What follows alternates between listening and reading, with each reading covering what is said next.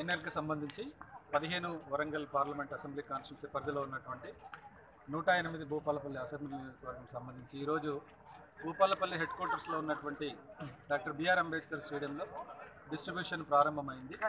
So ఇక్కడికి ఇప్పటికీ ఒక 20 to 30% పోలింగ్ సిబ్బంది రీచ్ అవ్వడం జరిగింది. వాళ్ళు ఒక్కొక్కరుగా వాళ్లకు కేటాయించినటువంటి కౌంటర్లలో మెటీరియల్ అందుకుంటున్నారు. ఇక్కడ ముఖ్యంగా డిస్ట్రిబ్యూషన్ కౌంటర్లో మేము కంట్రోల్ యూనిట్స్, బ్యాలెట్ యూనిట్స్, అదేవిధంగా వీవీప్యాట్లు, అదేవిధంగా వాళ్లకు ఈసారి కొత్తగా సిఇఓ ఆఫీస్ నుంచి మాకు ఒక మెటీరియల్కి సంబంధించి కిట్ బ్యాగ్ కూడా రావడం జరిగింది. ఆ కిట్ బ్యాగ్లోనే అంత మెటీరియల్, అదేవిధంగా పోస్టర్లు, కావాల్సినట్టు ఫిలప్ చేయాల్సినటువంటి ఫామ్స్, కవర్స్ అన్నీ కూడా మేము గతంలో కన్నా కూడా ఈసారి చాలా మెరుగ్గా వాళ్ళందరికీ కూడా సప్లై చేయడం జరుగుతుంది.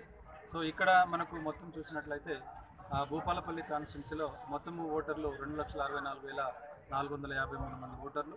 సో దానికి సంబంధించి దరిదాపు ఒక 5,000 మంది పీడబ్ల్యూడీ ఓటర్స్ ఉన్నారు. అదేవిధంగా 109 మంది సర్వీస్ ఓటర్లు ఉన్నారు.